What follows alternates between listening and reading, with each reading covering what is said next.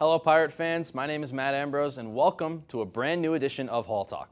My panel and I will discuss all the latest in spring sports in just a moment, but first, some exciting news came across for both men's and women's basketball this past week. First, the men's basketball team has hired Tony Skinn as assistant coach, filling the void left by Shaheen Holloway, who left for the head coaching job at St. Peter's. Skinn was a starting guard on the 2006 George Mason team that made an improbable run to the Final Four as an 11 seed. Skinn was most recently an assistant at Louisiana Tech for the last 3 seasons. The men have also begun the process of building their non-conference schedule, securing a showdown with the Kentucky Wildcats at Madison Square Garden sometime in early December.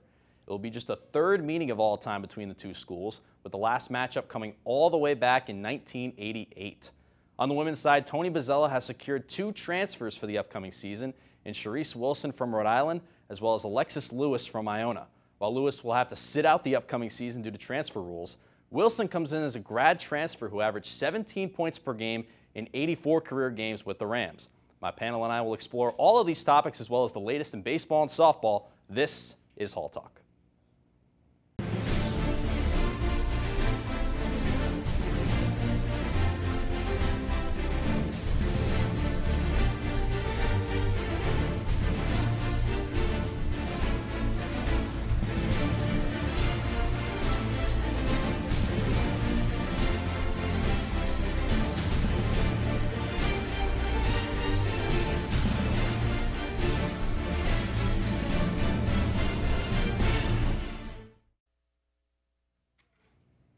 Welcome back to Hall Talk. I'll now introduce my panel for this evening, Bob Towey and Frank Frasco. Guys, what's going on?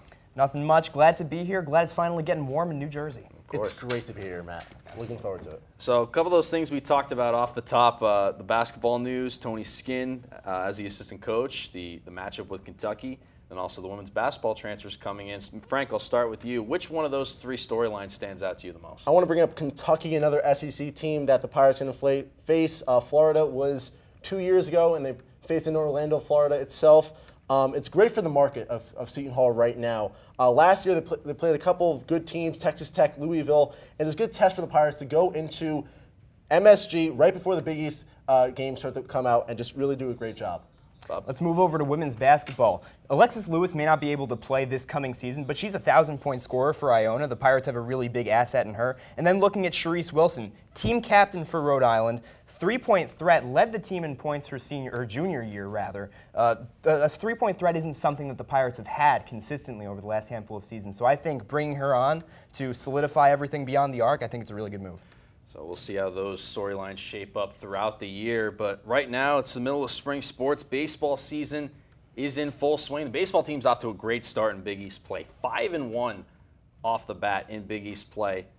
Recently, a sweep over the weekend at Butler out in Indianapolis. Started off on Friday, a 6-1 win over the Butler Bulldogs in that one. And that was a strong performance led by Shane McCarthy. 7 innings, 6 hits, just 1 run given up in that game. And that's a huge sign for this Seton Hall starting rotation to get McCarthy back on track, because this starting staff has really had its fair share of struggles over the last couple of games, or a couple of weeks really. But to see McCarthy get back on track, not just that start on Friday against Butler, but a start before that as well, is a great sign for Rob Shepard and his crew. Yeah, it definitely is. He had a season-high 7 innings pitched for the Pirates, and let's not forget about the offensive production and Rob Madonna having a 3-run blast in the middle of that game. But the great bullpen at the end with Sawyer and Leon coming in, they allowed 1 hit in 2 innings.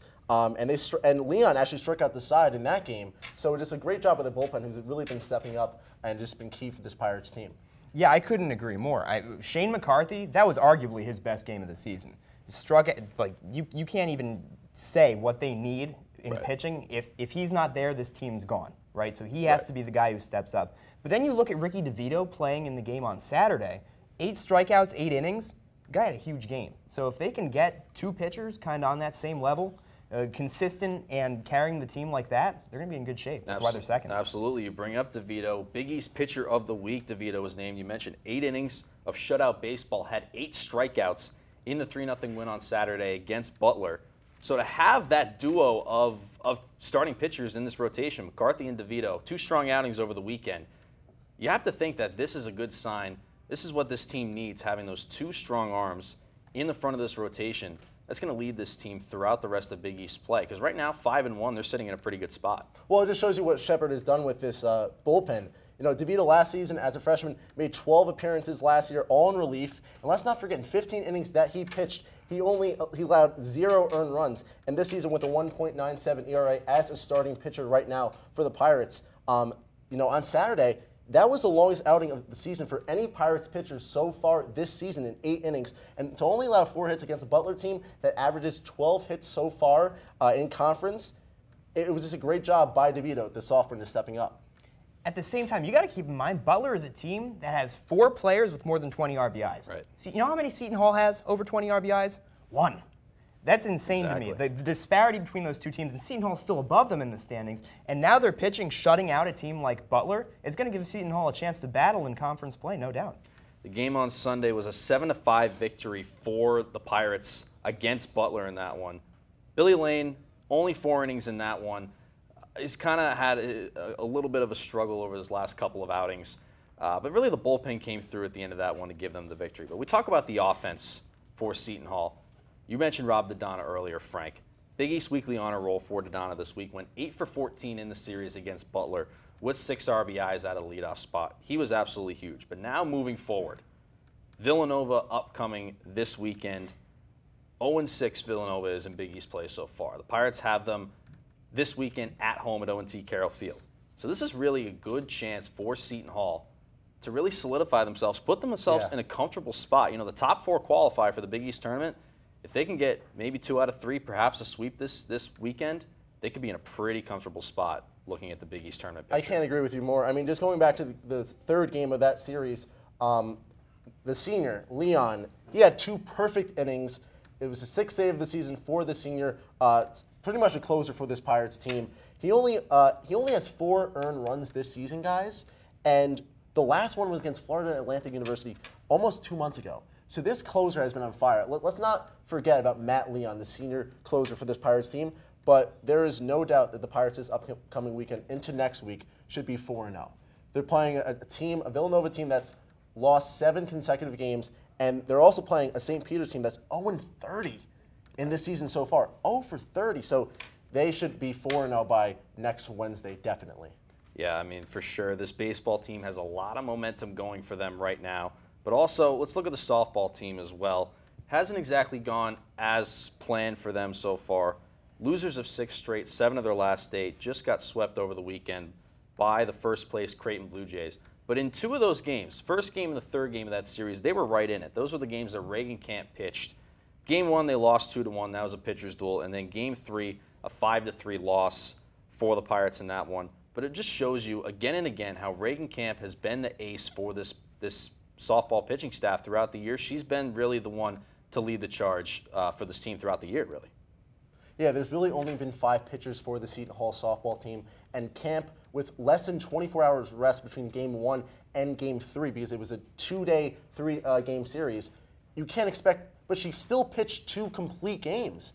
Right. And of course, didn't get the wins, but that first loss, she had 0 earned runs in Game 1, and to have that loss on her resume really is not fair for that pitcher, because she's been the main pitcher for this Pirates team, and it's just unfair that she had to get that 1 loss. There's no doubt. I mean, when you compare her to probably the 2nd best start on the team, Madison Strunk, you look at the strikeouts, you look at ERA, there is a mile-long gap between those statistics, and Madison Strunk's very good.